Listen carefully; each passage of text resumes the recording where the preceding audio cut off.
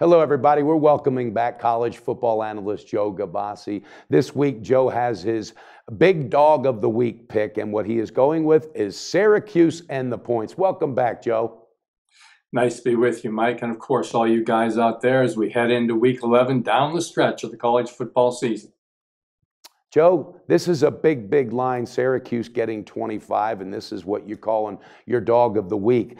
Do you have any fears that Clemson kind of might be overlooking this? Not overlooking it, but seeing it as an opportunity to pile on style points because of, how fragile that is, that ingredient when it comes to the end of the year. Does that concern you at all?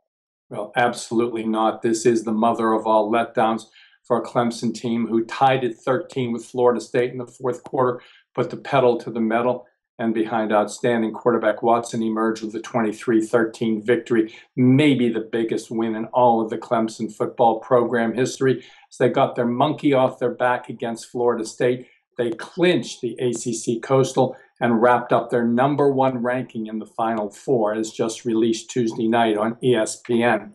No, this is a letdown game. And in fact, Clemson may have peaked last week for the season.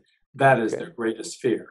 Okay, Joe, normally I just got to tell you this too, with the stats and the breakdown you just did, it was spot on.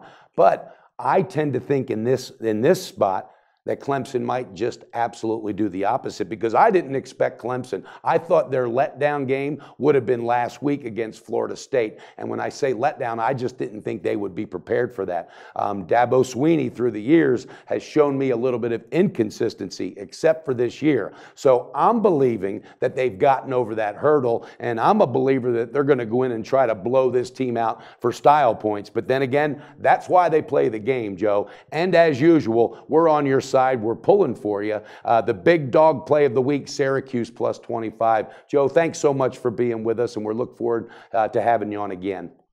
Thank you, Mike. A pleasure to be with you, the SBR video team, and of course, all you guys out there. Best of luck this college football weekend.